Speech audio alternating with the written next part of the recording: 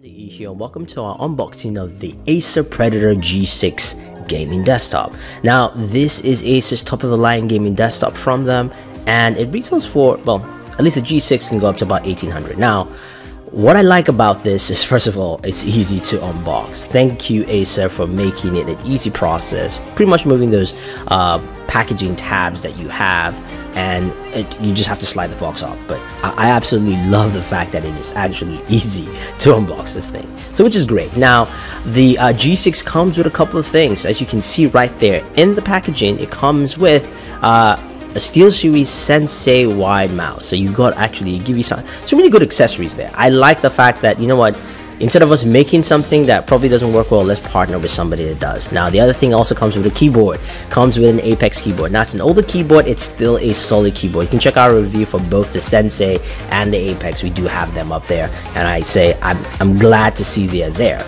Now, that being said though, the packaging is really nice and sturdy, keeps it safe and protected. So if you're worried about shipping processes, you shouldn't be a problem worried about that. That's just some warranty information.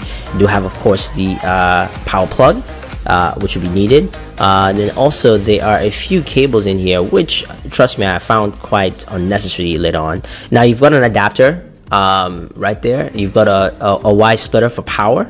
And then you've got a display port to VGA adapter on there, so that's something if you need it. Now, this is the unit itself. I'm going to take it out and we will take a look at it here. And I have to say, size wise though, it is a mid-tower case, so this is not a full tower case in terms of height. It is a mid-tower case, but it looks absolutely fantastic. I love the look. You can see the Predator logo, massive there.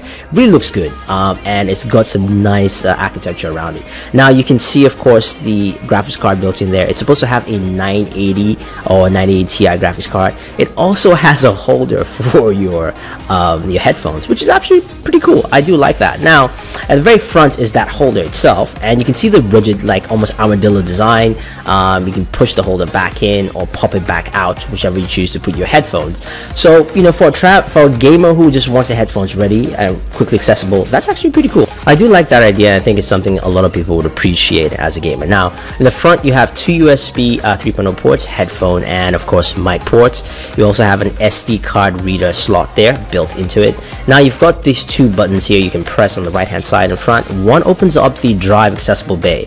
Now, the reason why I found this a little interesting is because you cannot open up the case to put in another drive, so you have this bay provided for you, which is a bummer. I wish I was able to expand on this more, or swap out graphic cards later.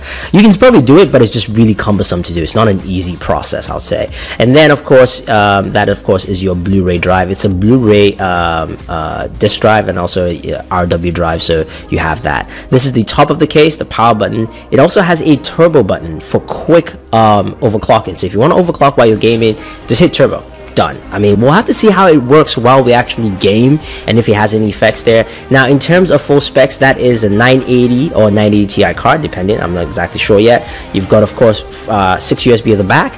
You also have it powered by a 6th gen 6700K processor. This can go up to 16 gigs of RAM, and then your internal storage is a 256 SSD as well as 2 terabytes of storage. Now, moving on to software, Acer has included a couple of things that can help you in your gaming experience.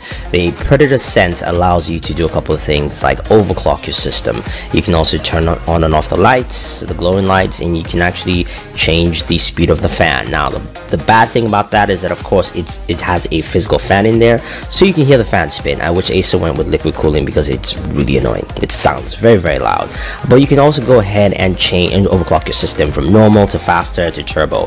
So this makes it very easy if you're not comfortable overclocking, that you know these are presets done by Acer to allow you overclock and maximize the performance of your system. Again, it would be much better if you had liquid cooling, because for me it makes more sense that way, especially if you're going to be overclocking, but you can do it. Now, they also have the Acer Care Center, which gives you all the stats on your system. So in terms of serial serial number, what updates are available, tune-ups, you know, defragging the system, things like that, all in one place. It's nice. I mean, it's all available on Windows, we know that, but it's also nice to have this here so that someone can easily access. Now let's move on to the main topics here, which of course is gaming. That's what we do on a system like this. So right now I have The Witcher here, and you can see the frame rate is at 33, 32, 36 frames per second. Looking at this, we're playing this at ultra, maxed out everything, and it handles it very well. I mean, you know, this has a 980, the system I'm running has a 980 built into it, and it'll be running roughly around 34 to 36 frames per second,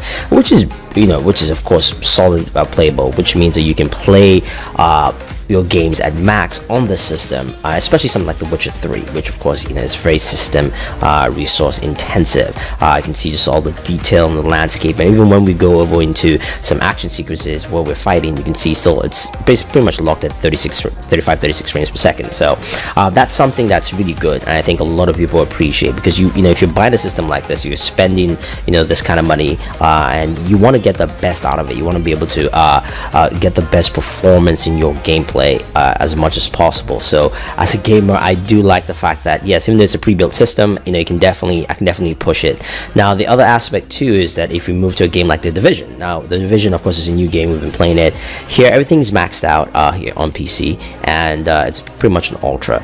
The thing about The Division is a very big, expansive open world game, so of course it's rendering a lot of detail here, and you can see that it's pretty much stuck at about 45 to 50 frames per second depending, and when we go into a fight here, you can see it's at 43 frames per second, you know, maxing out the graphics, which is still pretty solid. I mean, it's good that you can get this kind of performance again from the Acer Predator G6. You know, as a gamer, you know, it's nice to be able to game on a system where, you know, you don't have to actually compromise, so which is pretty good. So if you're one who's looking for a gaming rig, and you know, you want to spend a good amount of money but you don't want to build it, this might be an option for you. Just looking at how well it handles in terms of performance, and don't mind my gameplay, trust me, I was just yeah, it was terrible right now. But anyway, overall, I really like the Acer Predator G6. My one complaint is that you can't customize this, or you can after the fact. So of course you can only swap out or add hard drives in the very top slot. You cannot add a second graphics card or even change the graphics card if you wanted to, because it's not easily accessible. Granted, there are ways to do that, to open it up, but I do like the fact that it has all these other amenities built in, and also really good performer all the way through. So guys, if you have any questions or any comment about the Acer Predator G6 gaming rig, let me know. What do you think? Is this something you might be looking to pick up? If not, or if you want to, just leave your comments down below. Don't forget to like and share this video, guys. Favorite this video, do subscribe to the channel, and always enjoy your entertainment.